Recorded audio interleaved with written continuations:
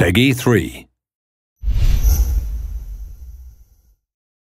So yeah, we'll walk this way, we'll get you dressed up, and we'll go from there.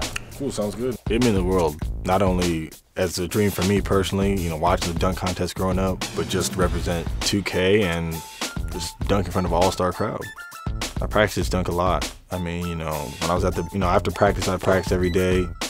For the final dunk, assuming I get there, I'm just gonna try something different. I mean, you're kind of off your beaten path dunk. It's not just something with a prop. It's not something off a lob. It's something that, you can dribble up, you can actually do in a game, and it's just something different that you don't see often. If I get to that spot and it's a perfect situation, hopefully I'll be able to win on that.